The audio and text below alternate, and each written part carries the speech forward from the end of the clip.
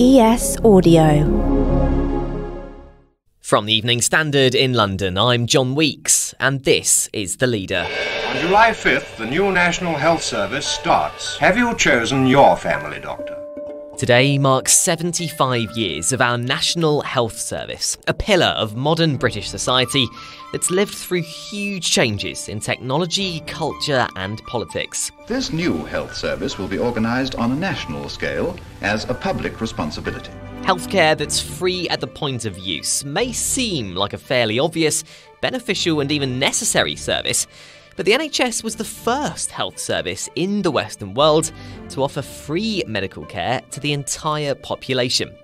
Just over the pond, Americans still rely on health insurance or simply pay huge bills to access the care they need, and most countries across Europe have a combination of both private and public healthcare. However, on its 75th birthday, the UK's NHS is struggling. Having battled through a global pandemic, it's now having to deal with record-long operation waiting lists, hospital waiting times, and frustrations among doctors and nurses over pay and staffing. Our health service is very much in a crisis. So, how do we mark this 75th birthday? And where is our beloved NHS heading next? Joining me now is our health reporter, Daniel Keane. So Dan, 75 years ago today, the UK government decided to create a national health service. What prompted it, and what were the sort of founding concepts and ideas around it? So, yeah, it's an extraordinary day, 75 years of the NHS, and it was very much the creation of one man, Aneurin Bevan, who was pretty much single-handedly responsible for the idea of the NHS, which has gone on to become a model, really, for sort of socialised healthcare across the world. And today, I'd say it's definitely Labour's greatest achievement in office. So what you had in the UK prior to the NHS was a sort of patchwork of healthcare, almost like a two-tier system. There was no free healthcare. The only free healthcare that was available was provided by voluntary organisations and charities who own most of the hospitals. So essentially, if you were poor, it was very difficult to get any kind of treatment. People were also accessing healthcare through insurance schemes. So, a large portion of the population was being left in debt if they chose to access healthcare that way. But when Labour took power in the aftermath of the Second World War, the NHS became part of a sort of sweeping reform of society, really, along with welfare schemes. And Bevan was tasked with bringing all of these sort of disparate parts of the health service under one roof. And it would be funded by taxation, which was radical at the time. So all treatment would be provided free at the point of use. And 75 years later, that extraordinarily is still the case. Skip forward to today, and there are news stories, stats, data figures almost every day about the struggles facing the NHS. Waiting lists for operations, waiting times to see GPs, and of course various strikes, certainly more recently. How would you summarise the NHS today compared with where it was at its peak? Well, I think it's important to say that there are regularly headlines about the NHS in crisis. It seems as if every winter we have headlines saying that the NHS is on its knees, that this is its worst ever crisis. I mean, this has been going on since the 80s or 90s. And some of our older listeners will recognise that language. But the scale of the task of rebuilding the NHS now is huge. And the performance statistics that we're seeing, particularly in the last 8 or 9 months, are the worst on record. And if you speak to people that have worked in the NHS since the 1970s and 80s, they will tell you they've never quite seen the level of pressure that staff are currently under. So you have the attritional effect of being under significant pressure since the pandemic, but also staffing is just an area of serious concern. There are shortages of doctors, there are shortages of nurses. Just about every profession in the NHS is short. And I suppose even if you compare that to a relatively recent period like the mid-noughties, during the new Labour government, public satisfaction was quite high with the NHS and throughout the 90s as well. But it has been steadily falling since about 2018. But I think I would draw a very sharp distinction between the sort of pre-pandemic NHS and the post-pandemic NHS, and all of the problems that existed like staff retention, burnout, sort of issues, delays to cancer diagnosis have just been really sort of harshly exacerbated by the pandemic and are all kind of coming to a head now this year. Particularly last winter, I think many staff will tell you was just by far the worst they've ever experienced. We're coming up to what could be quite a big turning point now for the NHS in terms of the next general election.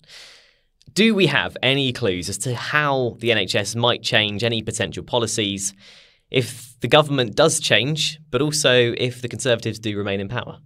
Sure. So the major change that we've seen in the past couple of weeks has been the NHS Workforce Plan, which was published on Thursday. And I think that if that does, an extra 300,000 nurses, doctors and other health workers, if that is implemented by whether it's this government or Labour or whoever comes into power, that will see a significant change and an improvement to NHS services. So that will be the main, pillar of the government's argument, the Conservatives' argument is we're going to fix staffing in the NHS. It might take 15 years, but these are our goals. I think most people working in the NHS would tell you that staffing is the single biggest issue that needs to be fixed. So I think that's one thing. Labour have quite an ambitious plan for fixing areas like health inequalities. So why there is such a gap between the care that is received by white and black people in the UK, bringing down rates of smoking and obesity in some of the most deprived areas. We don't yet know what the plan is for Conservatives is on that front, but it's something that Labour are really keen to push. And then another policy, of course, is trying to improve diagnostics and operations by taking them out of hospital settings. And that's something that Conservatives are really keen on, is having diagnostic hubs where people can that aren't hospitals, where people can go and get an MRI scan or something like that. And I think all of it is about bringing treatment closer to patients. So there are a lot of ideas floating around and that are being trialled to improve the NHS. But, I'd bring it back to that question of staffing. And as we can see, the strikes that we're seeing by junior doctors and, consultants coming up are unfortunately a symbol of a very, very demoralised and alienated workforce. And until that issue is resolved, I can't really see any solution to the NHS crisis. You mentioned the staff there and how they do feel demoralised and things are difficult at the moment for them. But how do you think NHS staff will be marking this 75th anniversary? Will it sort of be through gritted teeth, or will it still be with a sort of pride in the work they do, similar to what we saw over the pandemic? I think there'll be a really mixed picture. And I think that everybody who works in the NHS is proud to work in the NHS. It is one of the most, if not the most, beloved institutions that this country has. And I think that they, work in the NHS powered by kind of moral and ethical reasons rather than money. If people wanted to work for money, then they'd work for private healthcare companies. So I think that people in the NHS, their goodwill has run out. They feel that the conditions they're working in are simply too grave to carry on. So there will be immense pride, of course, at this national institution surviving as long as it has, but also a bit of an asterisk over this anniversary. We've got a strike by junior doctors literally a week after this anniversary is the longest strike, I should add, in NHS history, just a week after this anniversary. So it is a bit of a stain on this, and I do think many people will have mixed feelings. Let's take a break now. In part 2, East London A&E doctor Andrew Meyerson talks about his fears for the NHS's future. There is deep discontent right now in the NHS, and the government is not doing enough to listen.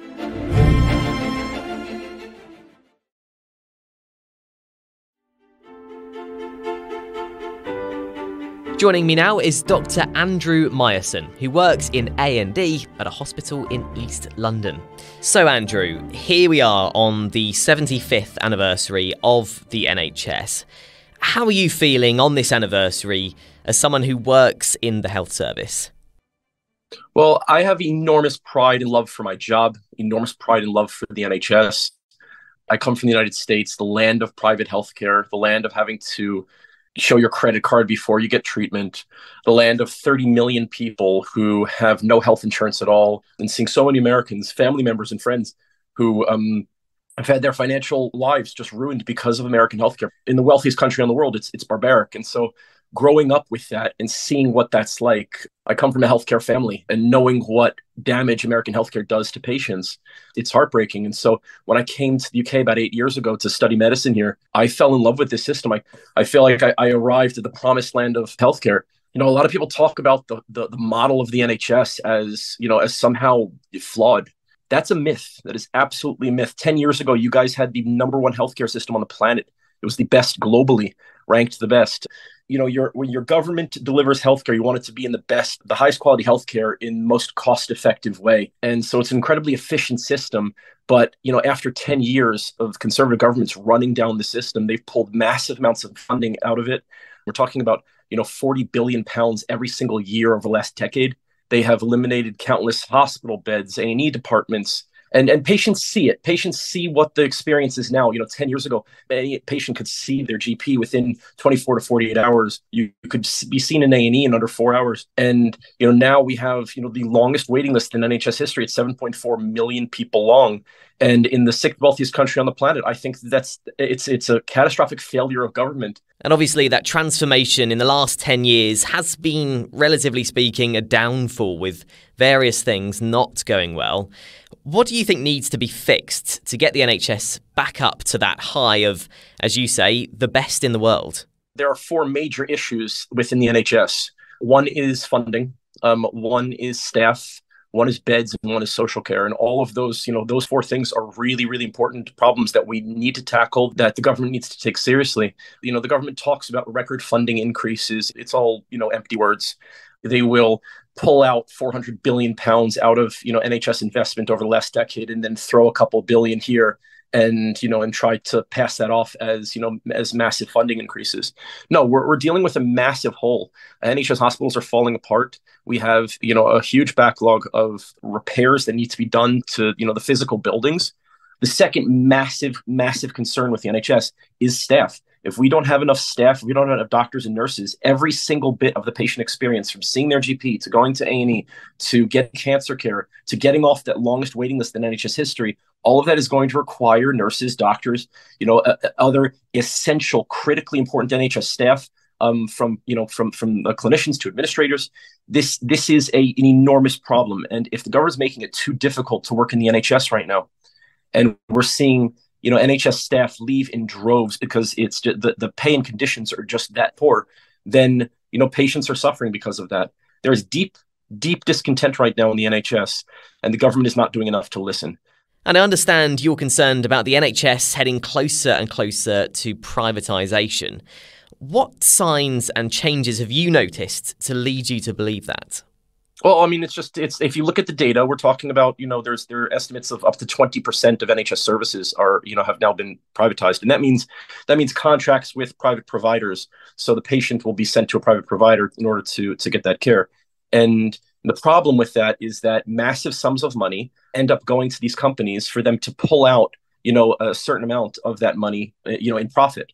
And so a lot of money that would have been reinvested back into the system, is just taken as profit, skimmed off the top by these private companies. And the public understands what this is like. They see what the water companies, for example, this government allowed our water to be privatized. And we see the consequences of that with, Thames Water and a number of different other companies, and also with the trains. The experiment with privatization has absolutely failed. And for this government to then claim on the back of these privatization failures that, continued involvement of the private sector in the NHS, that's somehow positive. No, it's the same concept. It's the same model. It's the same stealing from the public, all of the money, all of the investment that should have gone back into taking care of them, being stolen by private companies and people that don't even live in this country, that don't care about it, don't use the NHS. It's a deeply parasitic relationship that needs to end, because it does not help patients in the slightest. Pick up the Evening Standard newspaper for more news, interviews and analysis, or head to standard.co.uk. That's The Leader. Thanks for listening. We're back tomorrow afternoon at 4 o'clock.